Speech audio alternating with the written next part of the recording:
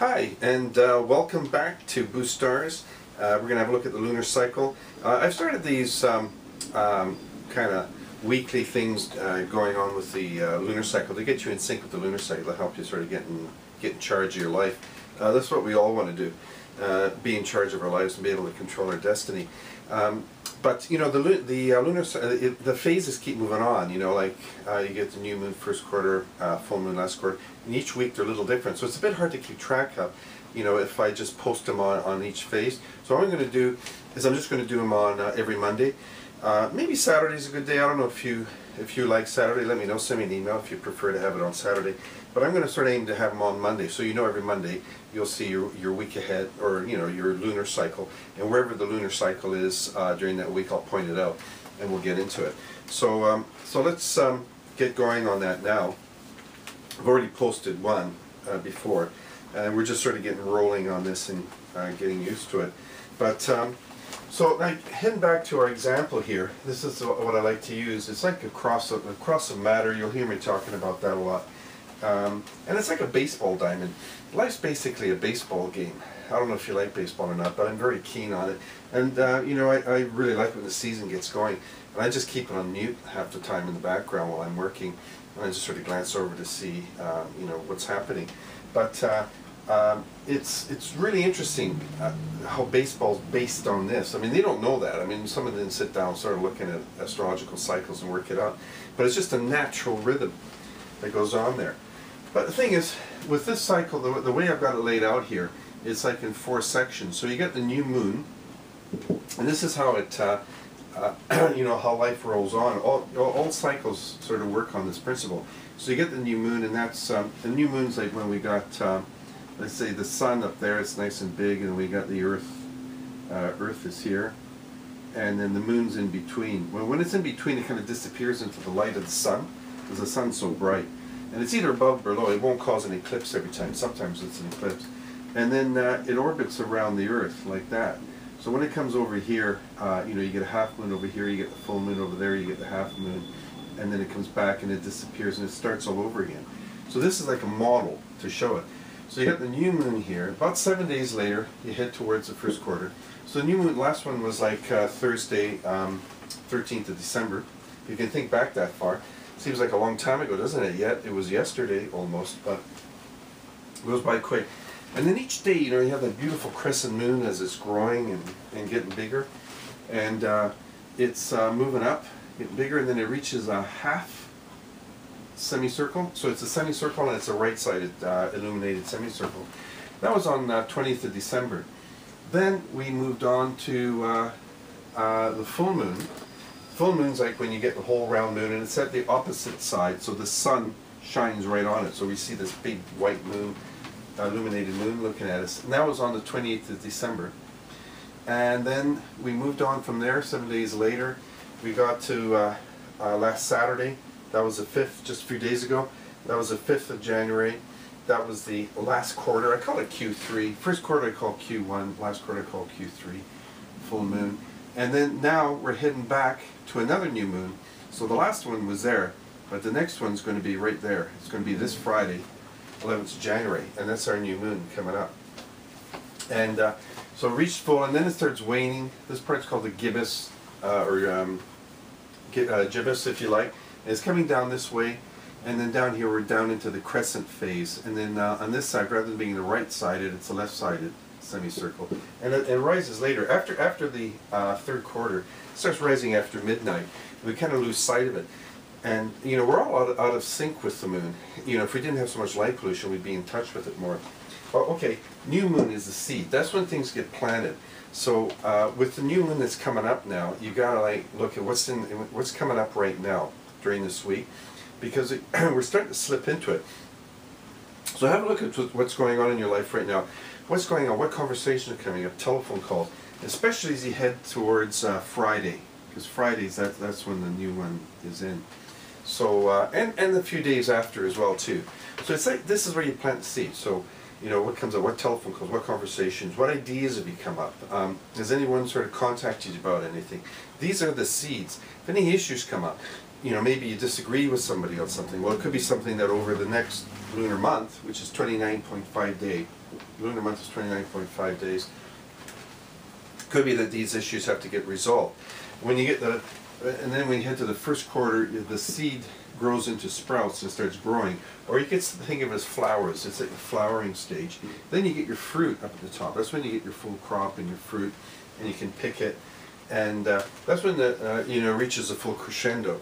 So some people hate full moons. I know lots of my clients say, "Oh, full moons are terrible for me." But the thing is, maybe they have it in the past, but you can turn that around, and it's important not to anticipate something difficult, because if you do, you're going to make it difficult. You gotta. It's the power of thought is unbelievable. And you've got to think. Your thoughts are like Hermes used to carry a sword a lot of times, and it was to show the power of thought. Power of thought is as powerful as a sword. So you got to be really selective about what you think about. It's not easy, when you start getting sort of stressed and worried about things. Then after the full moon, and the moon starts to diminish in size, and it reaches the third quarter, and that's the third quarter, Q3. That's when you get sort of the outcome of what the lunar month is bringing you, and you start to make sense, like things like, oh, that's why this happened or that happened, that kind of thing. And then we get to this last phase where we are now. It's like shrinking down really fast, and eventually down to like when you get to about Thursday, Friday, it'll just disappear. That's called the dark of the moon phase. That's when there's no light at night. And they say that the veil between this world and the spirit world is very thin. So it's a good time, to sort of daydream, meditate, get ideas on what the next lunar month is going to bring. So you can sort of anticipate what's coming up. It's going to be a new moon in Capricorn, so it has to do with sort of earthly issues. The last new moon, that was in Sagittarius, and the Sagittarian moons, Sagittarian periods, that's always really upbeat and exciting. That's where you have the Christmas spirit, as they're heading towards December 25th. They get the excitement of Christmas coming up. But now when we get like Capricorn, it's pretty different, because it's more serious. January, Capricorn's kind of responsibilities, that kind of thing, getting the job done. So of course, it's not quite so bright after Christmas. It's like, taking responsibility for everything that you had, like all the money you spent on gifts and everything else. But let's not get into that. We've got to think positive. We're going to think about how things are going to work out. So, take a look at your life and see what's coming up with it. Right now, and watch those seeds grow. And each time when we come back here, you can have a look at your own chart, or your own, in the way you're looking at your own chart and building it up. And there's a few other things too that I want to mention right now. That's okay. The week there's sort of a revolutionary spirit in the air right now. It has to do with Mercury contact to Uranus. Uranus is that one there, and it has to do with kind of revolution. That's the Uranus glyph. It's called a glyph, and that's revolution. So you got that kicking in this week, and Mercury was aligned to it, and it was a square. There's Mercury. Mercury's like that. He's Hermes, Greek god Hermes, and he communicates with the sun, and he brings you messages. That's why he's got little antennas on his head. It's unbelievable, really. And so you got Mercury squaring Uranus, and you got like the idle no more sort of revolt that's going on, and they're talking about, you're hearing it in the news, kind of the Occupy movement, how it's connected to that. And of course, in other parts of the world too, there are, demonstrations have been taking place, and in the Middle East, there's continuing strife. So the Mercury square Pluto, and it's in between. It's meeting up with Pluto as well too, Uranus there, and then Pluto here. So so what it is, it's in a rock and a hard place. So you'll notice there'll be a lot of tension around you. A lot of people will be kind of stressed out, and time will be going by fast. Doesn't mean you have to be really stressed out. You can sort of rise above it, but it's just sort of the mood that's around. And the other thing that's important too, let's move Pluto over there. There's been a lot of severe weather, and a lot of it's not even getting press. Lebanon right now is torrential rain. It's turned into snow. Same thing's been going on in Turkey. I don't really see it being covered in the news. China's been having like really extreme weather as well too. Snow, fog, low temperatures affecting dozens of areas, provinces. It's not just isolated in one area. It's covering a huge area. Northern India as well too. Like this was on the 3rd of January. deadly winter weather strikes, dense fog, bitter weather disruption right across northern India and over in the Pacific too. Solomon Islands were flooded. That was like at the end of December, and then the UK was having a lot of flooding as well. There were tornadoes down in Texas as well too. Really strange things going on, and I'll tell you what that's connected to. And I may have mentioned it before. I'll just mention it again because it's still active. But Jupiter is like, okay, this chart here, that's basically an astrology. That's the whole thing of an astrology chart. It's like across the matter. So you got Aries at one end, you got Cancer down there, you got Libra, and you got Capricorn. So those are kind of like the main point. They're called angles. And there's a lot of other stuff that goes in there. So when you look at a chart and you get this thing, I don't know if you can see it. I'll try it. I'll get this up here sometime so we can have a look at it a lot better. This is sort of a simplified thing.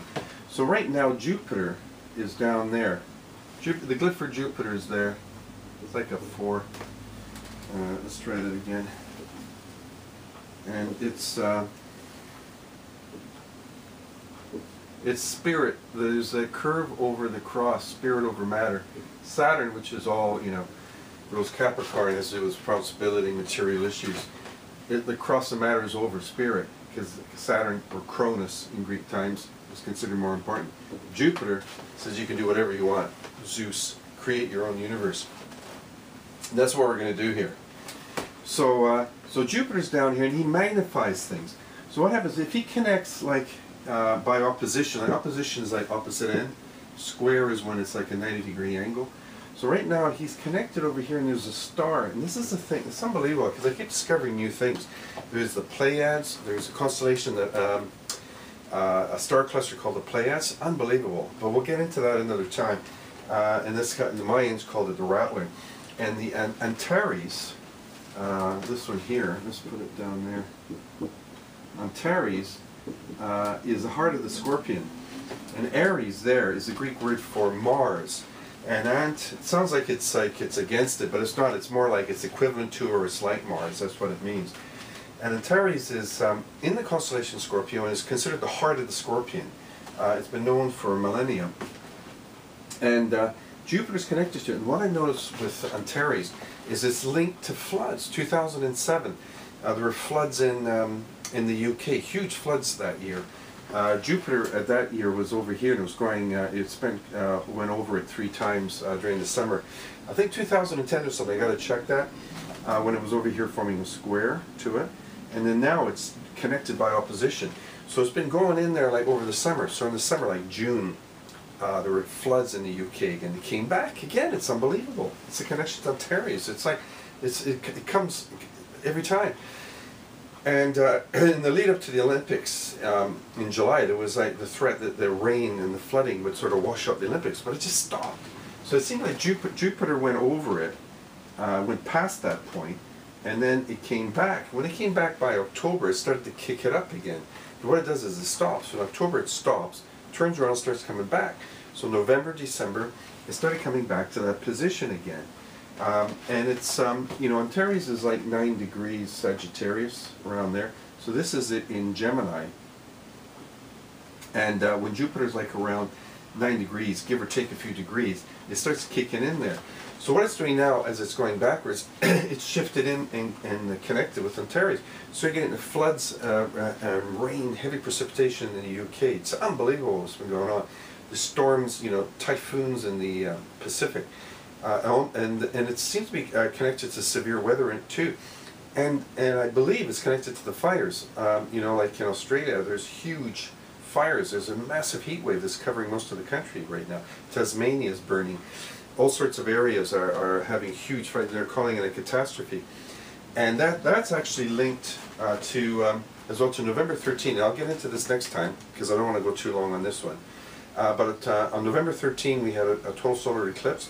Eclipses, as I write on my thought for the day, are like cosmic fingers. It's like a laser. It's like a light. It's actually a shadow that's cast across the earth, and that area is the area that's coming up for some events and some highlights that are coming up. The last, on November 13, it started in Australia, went across the Pacific. It was, you know, it was seen by New Zealand, and it went all the way to South America. There's been a volcano in South America since then. It's been erupting Capa between Argentina and Chile. And then soon right after that, Australia had a storm, had a superstorm as well too. It didn't get a lot of news. Right now it's got the fires. So there's going to be more developments coming up, so we'll keep an eye on it here. In the meantime, Jupiter's like kicking everything up as well too, like touching Antares there and connecting with it. So you know, those fires, you know, the thing with Antares is like, it's the river Styx, it's the underworld, river Styx floods. That's the kind of the image that comes up with it. But then, you know, you always think of kind of the underworld as being hot as well too. And it seems to me that the fires must be connected to that as well. So, you know, Australia having the fires must have something to do with the thing, what's going on with Antares. And so it seems to be a very dark kind of sinister energy that comes out of Antares. But let's keep an eye on it. You know, maybe there's something positive that comes out of it. But I mean, it's a tough energy. So the thing is, for the week ahead now, and what's coming up, you know, with this lunar month here, is, you know, it's important to keep your thoughts positive. Yeah, I mean, there's a lot of problems in the world. Everything's like really tense. But you can still find your way through it. And, you know, the whole thing, what it's doing is like making everybody want to fulfill themselves more. The clients I see are trying to find out, you know, how to get the perfect relationship, or how to turn the relationship they've got into something better. Or, you know, maybe they're happy with the relationship and they're in love, but they want to sort of fulfill themselves career-wise. They've been sort of doing their jobs, you know, getting jobs that pay money, but it doesn't really fulfill the heart. And what do? Do you take a chance? Do you buy the guitar and go to Hollywood? Well, I don't know. Okay, I'm sort of having fun. I'm sort of exaggerating there, but you know, maybe you don't have to go to that extent. But you know, it could be a way that you can sort of blend the two, or you find a way of really fulfilling yourself, because that's what we have to do. We've got a short space of time in our life. We got to do that. So anyway, that's the lunar month. I hope it's not too confusing. It started off simple, didn't it? And then we got like stuff written all over the place. But you know, as the weeks go on and we're doing this, we'll kind of refine things. And send emails. If you want to know something, send me an email, and I'll answer your question, and we'll have a look at it on here. So anyway, that's the lunar cycle coming up. It's this Friday. Get ready, get your ducks in order, and off we go. So you have a fantastic time, and we'll see you next Monday. Bye.